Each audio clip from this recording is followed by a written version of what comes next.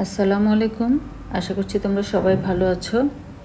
আজকে আমরা ক্লাস 7 এর ম্যাথস বুক থেকে চ্যাপ্টার 3 এর GCD LCM অফ ফ্র্যাকশনস চ্যাপ্টারের কয়েকটা ম্যাথ সলভ করব, বলতে পারো সামারাইজেশন।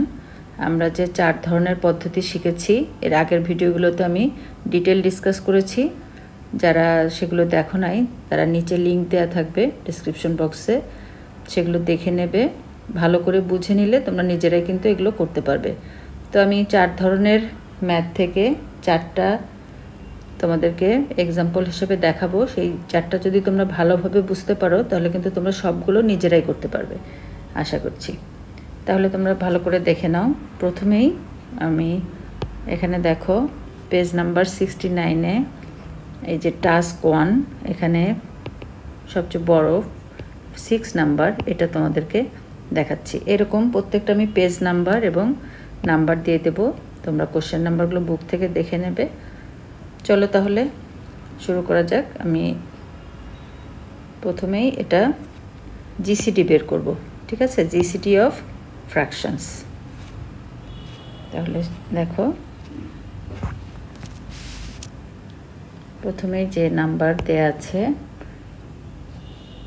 আমি পেজ নাম্বার সহ লিখছি। এখানে পেজ 69 GCD অফ ফ্র্যাকশন, সবগুলো আমরা ফ্র্যাকশনের বের করব, এই জন্য আর লিখছি না।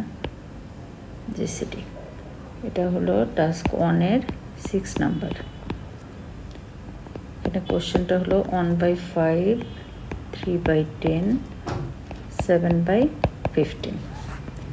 ঠিক আছে, তো এটা বের করার নিয়ম হলো কি, প্রথমেই আমরা এই যে ডিনোমিনেটর আছে ডিনোমিনেটর সবগুলোর এলসিএম বের করব নিয়ম অনুযায়ী। তাহলে কি হবে, এলসিএম অফ 5, 10, 15 ইজ 30।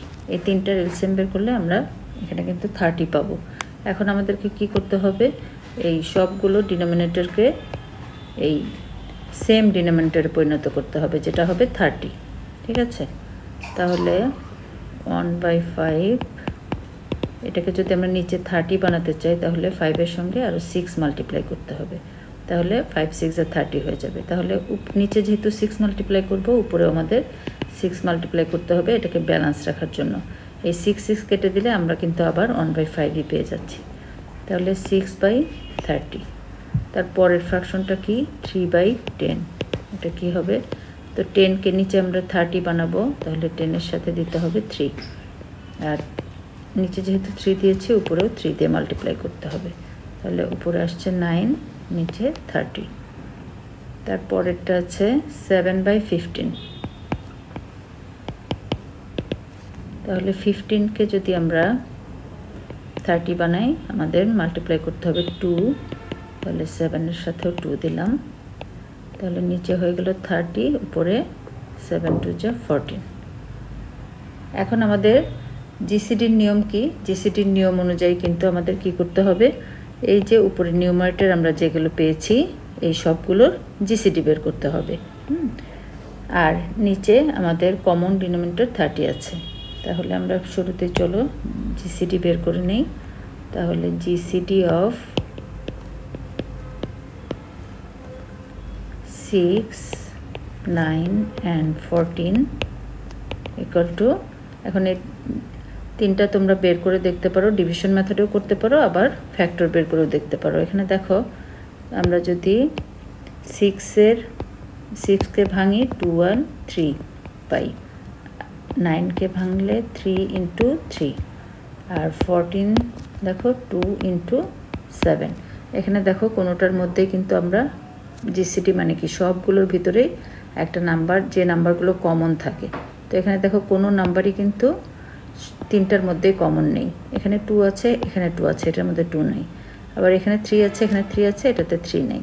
তার মানে এখানে জিসিডি হবে, আমরা তো জানি কোনো কমন ফ্যাক্টর না থাকলে জিসিডি হয় 1, কারণ 1 কিন্তু সবার সঙ্গেই আছে, তাই তো? 1 কিন্তু সবগুলোর ভেতরেই আছে, এই জন্য জিসিডি হবে 1।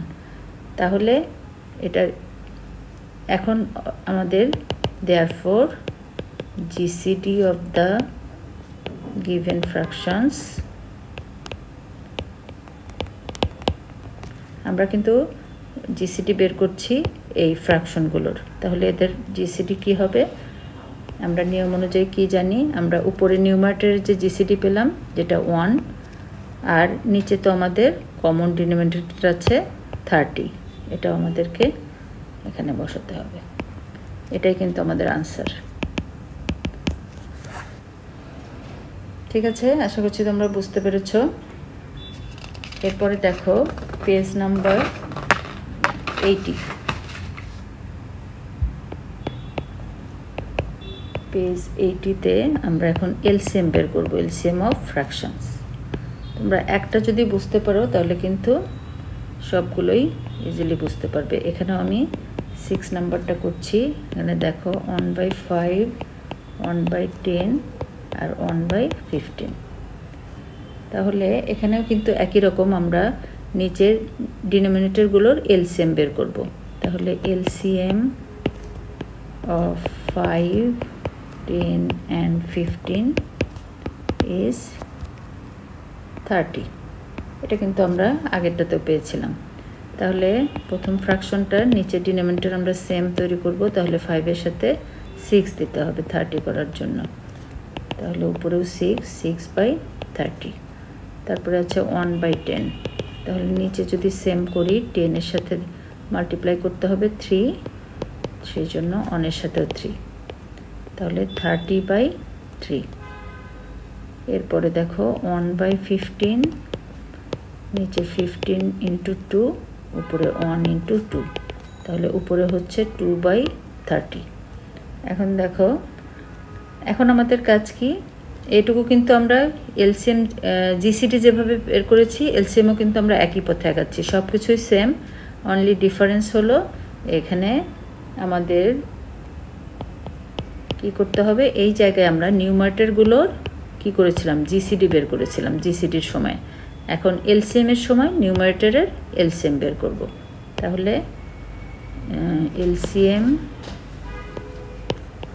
অফ 6 3 and 2 equal to এখন দেখো এগুলোর এলসিএম কত আমরা যদি ইউক্লিড মেথডে বের করি 6 3 2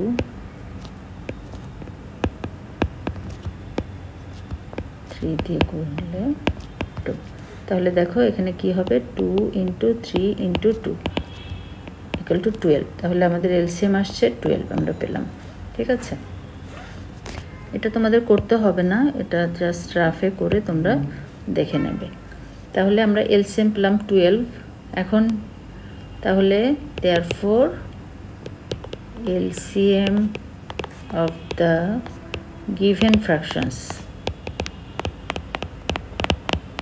fractions কি হবে বলো তো এই যে এলসিএমটা তো উপরেই হবে আমরা এলসিএম পেলাম 12 আর আমাদের নিউমারেটর হবে 12 আর ডিনোমিনেটর তো আমাদের 30 ছিল 30 হবে ঠিক আছে তো এখন দেখো এটা কিন্তু আবার কাটাকাটি করা যায় 6 দিয়ে যদি আমরা কাটি 6 2 12 5 6 30 তাহলে 2/5 এটাই হবে আমাদের আনসার ঠিক আছে তাহলে কিন্তু এখানে দেখো দুইটা নিয়ম কিন্তু একদম কাছাকাছি বুঝতে পারলে এগুলো খুবই সহজ এরপরে চলো নেক্সট নিয়মে চলে যাই আমরা পেজ 81 এ পেজ 81 এ জিসিডি এটা জিসিডি অফ ডেসিমাল পয়েন্ট ঠিক আছে তো আমরা দেখো 2 এর 4 নাম্বারটা করছি নাম্বার দেয়া আছে 0.2 0.004 ঠিক আছে এখন আমরা নিয়মটা কি জানি ডেসিমাল পয়েন্টকে শুরুতে আমরা ডেসিমাল পয়েন্ট দুইটা উঠিয়ে ফেলবো এন্ড উঠিয়ে ফেলার জন্য কি করব এটাকে কিন্তু 10 দিয়ে মাল্টিপ্লাই করলে উঠে এটাকে কিন্তু 1000 দিয়ে মাল্টিপ্লাই করলে উঠবে যেহেতু এটা তিনটা ডিজিট আছে পয়েন্টের পরে তাহলে 1000 দিয়ে তো আমরা নিয়মটা কি জানি সবচেয়ে বড় যেটা দিয়ে মাল্টিপ্লাই করা হয় সেটাই কিন্তু আমরা দুইটার সঙ্গেই মাল্টিপ্লাই করব কারণ দুই রকম জিনিস দিয়ে মাল্টিপ্লাই করা যাবে না ঠিক আছে তাহলে চলো 0.2 ইন্টু 1000, এটা কী হবে 1000, একটার পর ডিজিট 200, তার মানে 200। আর এটা হচ্ছে 0.004 ইন্টু 1000, তাহলে 3টা 0, তার 3 ডিজিটের আগে পয়েন্ট আছে, এখানে পয়েন্ট ইকুয়াল টু 4। ঠিক আছে, তাহলে আমরা কিন্তু দুইটা হোল নাম্বার পেয়ে গেলাম। এখন আমাদের নিয়মের মধ্যে কি পড়ে, যেহেতু আমরা এটা জিসিডি বের করছি, তাহলে এই হোল নাম্বার দুইটার জিসিডি আমরা বের করব। তাহলে জিসিডি অফ 204 ইকুয়াল টু, এখন এটা কিন্তু তোমরা বের করে দেখতে পারো। আমি যদি ডিভিশন মেথডে একটু বের করে তোমাদের দেখাই, 4 দিয়ে কিন্তু 200কে যদি আমরা ডিভাইড করি তাহলে কিন্তু 50। হ্যাঁ, তাহলে কিন্তু যেহেতু ডিভাইড করা যায় 0 হয়ে যাচ্ছে, তার মানে এই 4ই হলো জিসিডি। তাহলে 4 পেলাম আমরা জিসিডি, কিন্তু আমরা বের করছি কি GCD of, therefore GCD of the given decimal fractions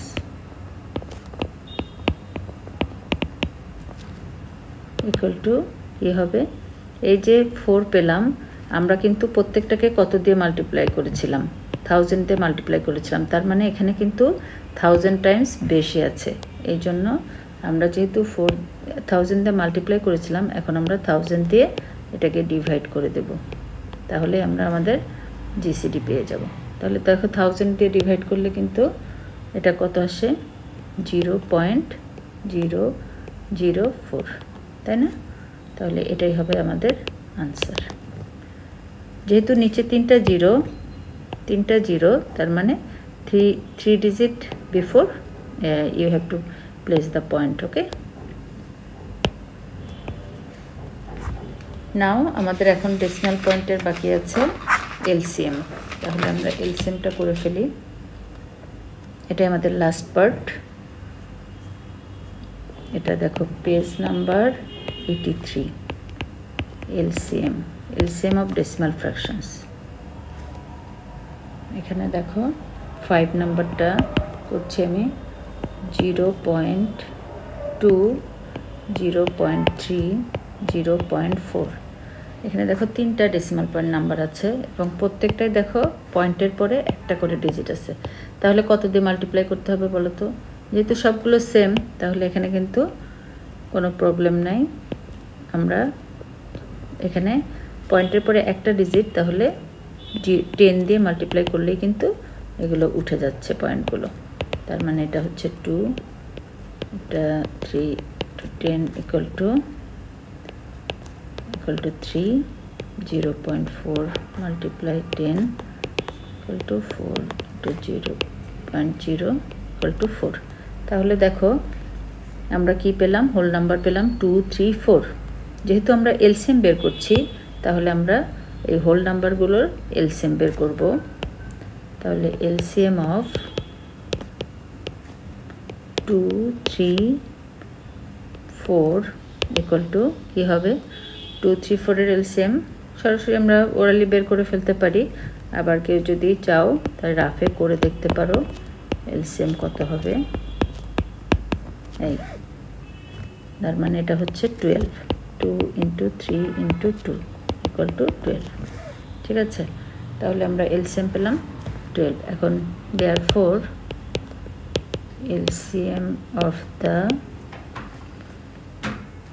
decimal fractions